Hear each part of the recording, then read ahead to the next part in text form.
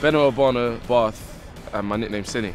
Tom Youngs, hooker, Leicester Tigers, nickname Uga. Matt Kvesic, back row, Exeter Chiefs, everyone calls me Kev. Will Skelton, second row, I play for Saracens. Nickname the Great Kali. Best mate in rugby, Anthony Watson.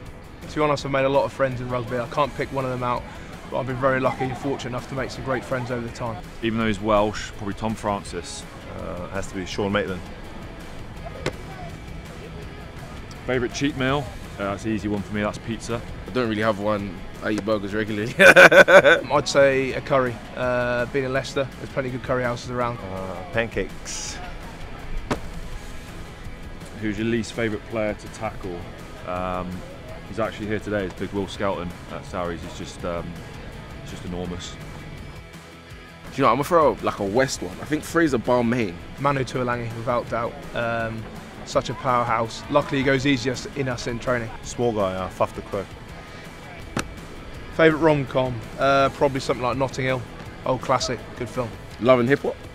Don't watch many, but I've got a golden retriever, so I'd have to say Marley and Me. Just go with it. It's hilarious.